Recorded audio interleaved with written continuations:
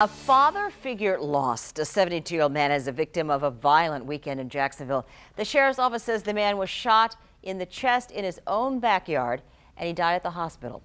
On your side's Tristan Hardy caught up with a woman who says that she knew him very well. People who knew of the victim say he was someone who walked around the neighborhood or just hang out at his front porch. But the news of his murder doesn't sit well with one neighbor. She describes him as family to her and her children. He had a real good heart. He was a real good man. Living in this neighborhood won't be the same for Marie, knowing what happened to her friend this past weekend. Yeah, it was very emotional, heartbroken. Marie doesn't live far from where the victim lived.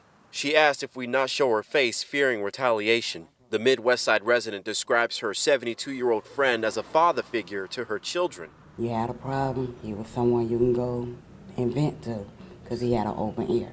Police were called to his home on West 14th Street Saturday afternoon. The victim was found lying in the backyard of his home. Authorities say he was shot in the chest and he later died in the hospital.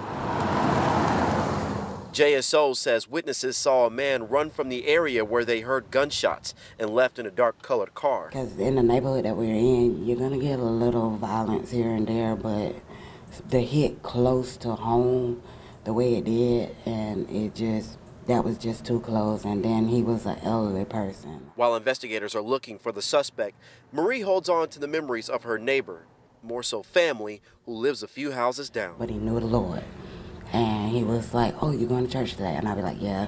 He was like, "Say a prayer for me." Tristan Hardy, First Coast News, on your side.